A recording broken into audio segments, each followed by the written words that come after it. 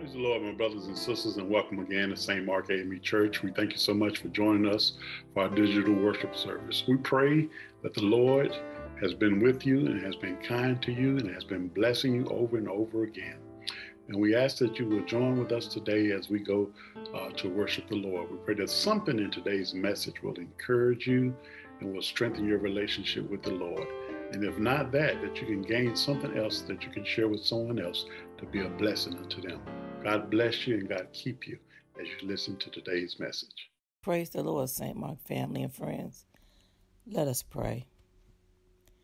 Father, we just come to you right now, thanking you, Lord, for all the things that you've done for us. Thanking you, Lord, that you allowed us to see another day. Thanking you, Lord, that in spite of us, the Heavenly Father, that you still love us. You loved us so much, Lord, that you sent us your only Son, our Lord and Savior, Jesus the Christ. We just come to you today, Lord, asking that you would just continue to watch over us, continue to keep us, Lord, from all hurt, harm, danger, and destruction. We ask, Lord, that you would be with our families and all of our loved ones, the Heavenly Father, Lord, and we ask that you would just continue to be that beacon of light in each one of our lives. Lord, allowing us to shine it and to give that light and love to someone else that may not know you for themselves. We just ask right now, Lord, that you would be with those who are hurting, the Heavenly Father, for whatever it may be. It may be a loss, or it may be a loss of a loved one, a loss of a job, a loss of a relationship. Whatever it may be, the Heavenly Father, we just put it all in your hands. We ask, Lord, that you would be with us as we go through this day, dear Heavenly Father. Lord, we ask that you would be with those who are bringing forth your word today, Lord. Be with the ministers and the pastors, dear Heavenly Father, that are preaching in the name of Jesus. We thank you, Lord, for the word. We thank you, Lord, for your love. We thank you, Lord, for all that you've done for us. We thank you for your mercies, dear Heavenly Father. We ask, Lord, that you would just continue to be with each and every one of us. Those who are sick, dear Heavenly Father, those who are shut in, those, Lord, without food, shelter, or clothing. We ask, Lord, your anointing be upon each and every one of us. We ask, Lord, that you would just continue to lead, guide, and direct our paths. Lord, for we know that if you lead us, dear Heavenly Father, that we cannot go astray. We thank you today, Lord, and we trust you with everything that we have. For we know, Lord, that you can do all things except fail. We love you today, Lord. We praise you and we give your name the honor, the glory, and the praise. For it's in your Son, our Lord and Savior, Jesus Christ, that we pray this prayer. And we say, Amen. Today, I'll be reading Psalms chapter 121, verses 1 through 8. Psalms chapter 121, verses 1 through 8. I will lift up my eyes to the hills from whence comes my help. My help comes from the Lord, who made heaven and earth. He will not allow your foot to be moved. He who keeps you will not slumber. Behold, he who keeps Israel shall neither slumber nor sleep. The Lord is your keeper. The Lord is your shade at your right hand. The sun shall not strike you by day, nor the moon by night. The Lord shall preserve you from all evil. He shall preserve your soul. The Lord shall preserve your going and your coming in from this time forth, and even furthermore. Amen. Praise the Lord. We want to just share just a portion of scripture that was read in your hearing, and that is verse number 2 of Psalm 121. And it simply says this: my help comes from the Lord who made heaven and earth. My help comes from the Lord who made heaven and earth. Let us pray. Father God, we thank you once again for allowing us this opportunity to be a witness unto you, God, and to thank you for the many blessings that you continually overshadow us with us day by day. Now, Lord, as we come to you today, we pray that you will hide thy servant behind the cross, Lord, and let the words of my mouth and the meditation of my heart be acceptable in thy sight. Lord, continue to bless those who are going through right now, God, in the midst of everything that's happening in our world, in society as a whole, oh God. We lift them up before you and ask your precious blessing upon each and every one of them. In Jesus' name, amen. Amen, my brothers and sisters. Thank you again for joining us today. And Again, as I said earlier, we are just grateful to be in the place today. And again, we want to lift up this message today, and we pray that it help somebody that's going through. And even if you ain't going through, we pray that it will help and encourage you. And we would like to talk today about our help comes from the Lord. Our help comes from the Lord. Now, we can all say it that we don't need anybody's help, but we know that is not true. We all could always stand some help with something along the way in life, and all the things that we go through and different things that we face in life. We know that we definitely need some help. Well, I'm here to tell you today that you have that help. They have the help in our Lord and our Savior, Jesus Christ. And that's where our help comes from. Our help comes from the Lord. But the first thing we need to do is we need to acknowledge that we can't do it all by ourselves, that we do need help, and that we do need the Lord in this journey called life. Because without him, you know, it would be miserable, and we would just be going through and going through and going through, and we just wouldn't be able to see the end of it. Now, I'm here, I want to say this to you. There are times where we're just going through some things, and we don't know what to do. We don't know which way to go, which way to turn. And I don't know anybody out there that has not experienced this. In life, there's some things that happen, and you just say, what now? What next? Because life seems to come at you so hard. It's hitting you on the left, it's hitting you on the right, you know, it's hitting you in the gut. It's just seems like it's just taking control of every aspect of your life. And we go through things, you know, we experience the hurt, the pain, and the agony and the displeasure that all these things that life brings toward us. And it's hard sometimes just to grasp our minds about what in the world am I going to do? You know, and we tell, you know, people say, well, you know, well, just pray about it, just do that. But what happens when it gets so hard to pray, to even lift your voice to God, when things are just simply just so painful that not only do you don't want to talk about it, but you don't even want to get out of the bed in some mornings because things are just going along just that hard. And you can't do it alone. You can't get through this thing. You know, people, your friends, and say, hey, I can help you. I want to do this for you. But it just does not seem to work. It doesn't seem to lift you up. It doesn't seem to make you motivated or anything like that. And that's why we need to seek our help from the Lord. The Lord is where our help is at. And that's where we need the strength to come from. It needs to come from the Lord, my brothers and sisters, because a lot of times our buddy down the street and around the corner just might not be able to overcome the hell that you're going through and the different difficulties that you're experiencing in your life. You know, and one of the things that happens is sometimes people say, well, I know what you're going through. No, you don't know what I'm going through. You may have experienced something similar, but how it affects me can be totally different than how it affects you. Yes, the words of our testimony and the trials and tribulations that we go through, it definitely helps and it encourages others.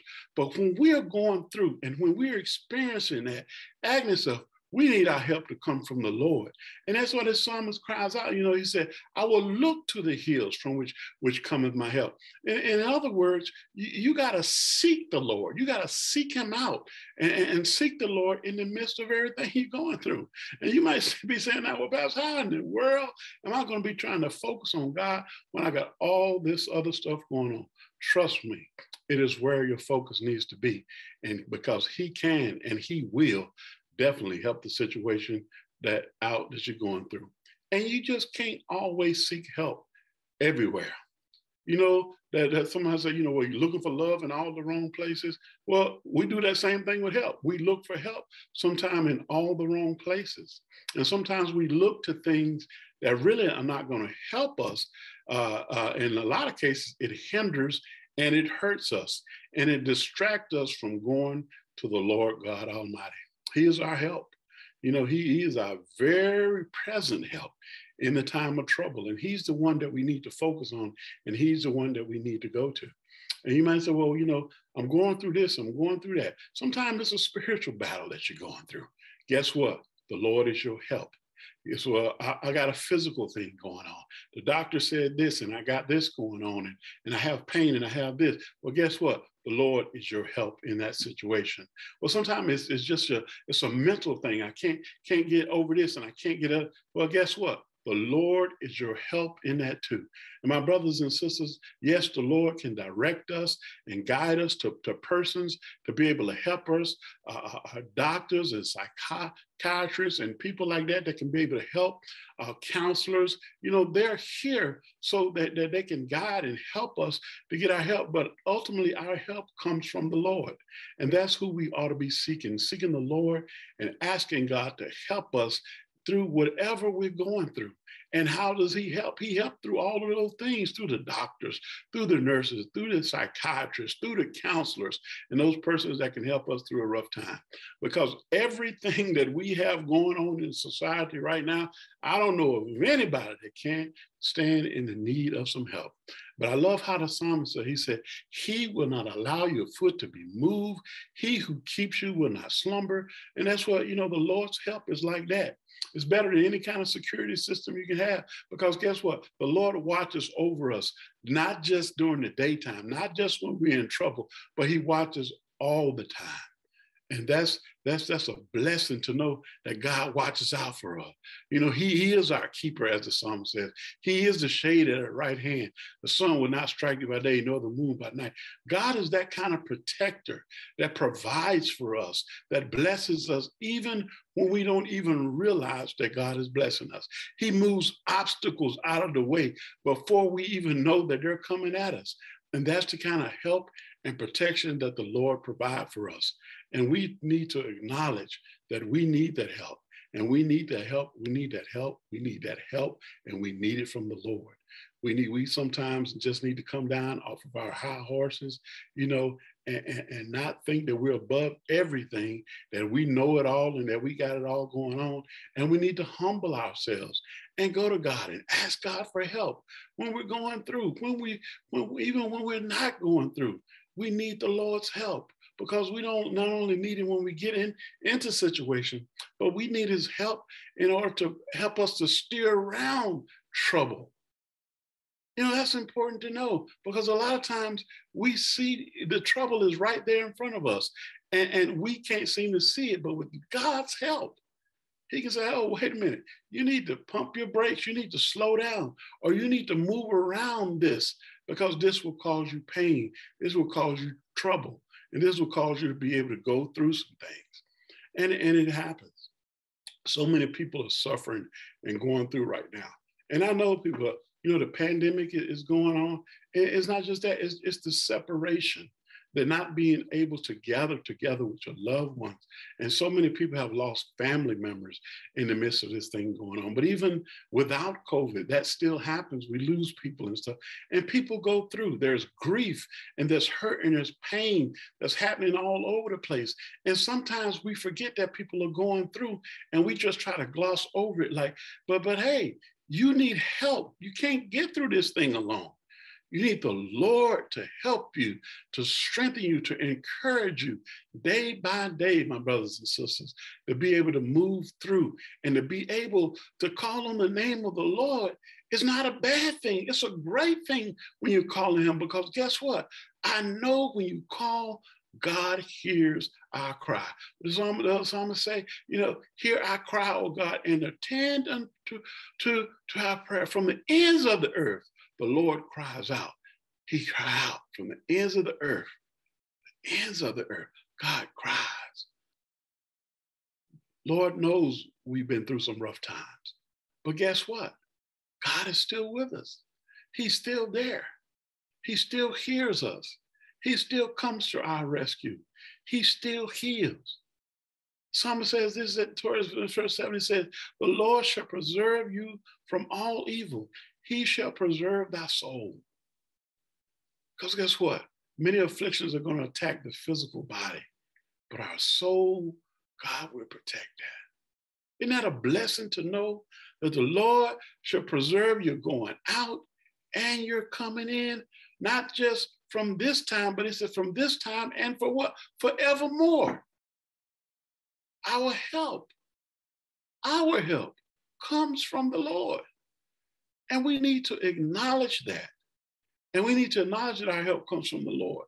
A lot of times when we thanking other people and we thinking this and we thinking that, we forget to thank God for our Lord and Savior Jesus Christ, who went all the way to Calvary and died on that cross that we may have life and have more abundantly. That's our help. Our help is the Lord.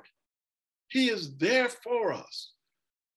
Don't leave home without the Lord's help. Don't go into a relationship without the Lord's help. Don't make any major decisions or any kind of decision without the Lord's help, because he's there for us. He's there for us to ask him. He's willing to be there so you can ask him whenever you want to, for him to help you to make the right decisions, for him to help you to make the right choices. And some of you may be thinking today, I haven't made a decision for a Savior. Well, today is a good day to ask the Lord to be your Savior. He's that kind of present help in times of trouble, the word tells us. But even when times aren't trouble, we need the Lord's help to guide, to strengthen us, and to keep us from our own foolishness. The word that tells what it tells, it says, lean not to thine own understanding, but in all thy ways, what? Acknowledge the Lord. He will direct our paths. He will keep us, in other words, on the straight and narrow. But left unto our own vices, my brothers and sisters, we will be led astray into things that are not of God. And we will forget where our help comes from. We will begin to trust in the things of man. And guess what? Those things fade away. They're only temporary. And most of the things that we seek after and that are worthy, they only last for a little while. And then you're here, you are looking for something else. But have you tried the Lord? Have you tried asking him for help? And some of you have been going through the same old thing over and over and over again. You've been to this person, you've been to that person, you've tried this, you've tried that, but you fail to seek the Lord, to ask him for help. Make a different choice today. Don't ask mama, don't ask daddy, ask the Lord for his help, because he is our help in the times of what? Trouble. And that you will know beyond a shadow of doubt where your help comes from. Your help, our help, comes from the Lord. God bless you and God keep you. In Jesus' name, amen.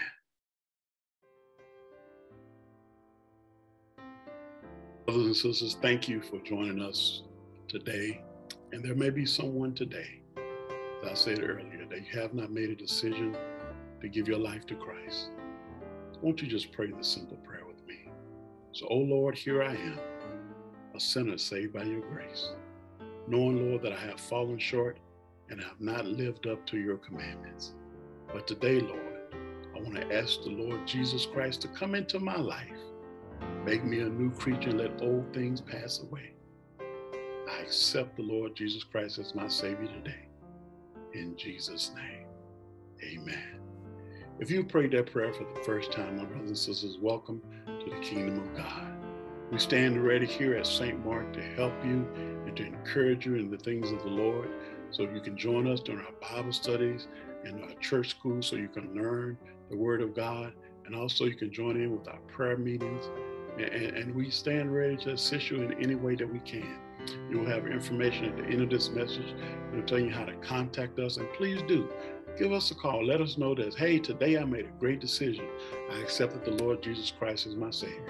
And even if you have accepted him and you already know him as Savior, you might want to join us in our fellowship. Join us with us here at St. Mark. You can also do that also. But give us a call and we will pray with you. We will ask God to bless you and we will walk with you through this journey. Until next time, may God keep you. May he bless you. May he surround you with his love and encouragement in all that you do. And always remember that our help comes from, Lord.